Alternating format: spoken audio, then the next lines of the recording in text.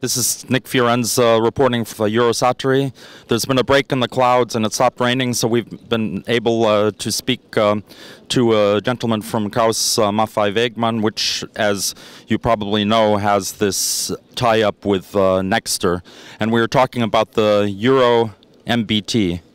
Yes, hello. What you can see behind us is the first step towards an European EMBT. First step means what we did is we integrated a Leclerc turret into a KMW Leopard chassis. And what we realized here is the first common product between KMW and Nexter, as well as between France and Germany. What we did is we modified all necessary interfaces on the chassis in Munich at our premises. And the French side, Nexter, they modified the turret at their facilities in Rouen. The integration then took place in Rouen. And from the first ideas, when we said, okay, let's try if it fits in general, until we did a live firing last month in May, it was just 15 months. And the length of the, I mean, that was 15 months after the tie-up, or 15 months? 15 months after our first talks between Nexter and KMW. Shall we do it? Shall we try it? From this point on, then of course we started with our engineering effort, because you cannot just take it and put it inside. We need mechanical adaptation, electrical adaptation, and also the driver on the Leopard chassis is sitting on the other side than in the Leclerc. And the Leclerc, the driver is sitting on the left side, and then the Leopard on the right side. And of course this also had to be considered for our integration. And is this part of the project for Germany and France and perhaps other European countries for the next generation main battle tank? This is a program which we, Nexter and KMW, see as a further step to reach new MBTs. It will be not the final definition.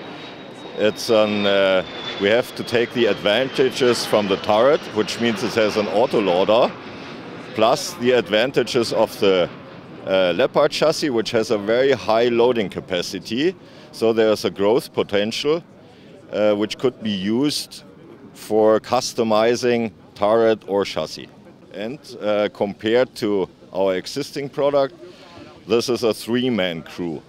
Inside the Leopard currently there's a four-man crew, and with this switch to the autoloader, one place in the turret is deleted, so only two persons in the turret, which comes to a crew of 3 persons. So this would mean that Germany would have to change its doctrine of how to operate a main battle tank? This is exactly what we think is a possible market. We are not talking about Germany. We are not talking about Leopard users. This is not a competitor to Leopard users, because, as you said, they have their own doctrine. This is an alternative for armies which are not using currently neither Leclerc nor Leopard, but which have or are focusing on a reduced crew of only 3 members. And we're on the outside display area looking at the EMBT, and I have the Nexter project leader of the program, François Gohani. And I would like to maybe begin by asking if you could maybe describe the program. Yes. So what you have under your eyes is the merging of the Leopard chassis with Leclerc turret. What is the main interest of this merging? The Leo chassis has a high capability. I mean, he's able to carry up to 68 tons. On the other side, the Leclerc turret has a main characteristic which is equipped with an autoloader, which allow a 2-man crew turret.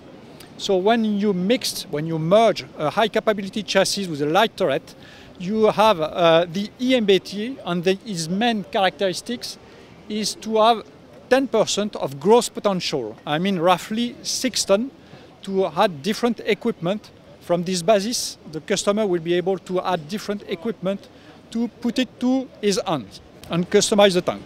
Can you describe how the project proceeded, how it was integrated, and where, please? Yes, we started in 2017 by an engineering phase, and then we developed the interface equipment to allow the merging in terms of mechanical interface, vetronic interface, electrical interface. And then we produce the different interface equipment. And at the beginning of this year, we've integrated the turret with the chassis and started a trial phase that you can show, that you can see, sorry, in the film.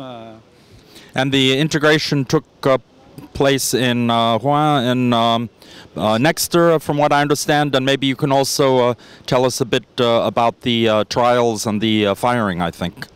Yes, the integration has been performed in Rouen, is the Nexter production center, and then we've performed some trials also in France and in the south of Europe for firing trials. Okay, for this we use all the different trial means of KNDS. What do you see as the future of the program? So what we expect is the feedback of a potential customer, and the main interest of this program would be to make a sort of bridge from now to the availability of MGCS. MGCS, you may know this program, Main Ground Combat System, which is the future governmental French and German program. The thing is that this future tank will be available until 2035. So we expect from this program keeping industrial activities in terms of engineering and production during all this period of time, and consolidate our position of leader in land armament equipment.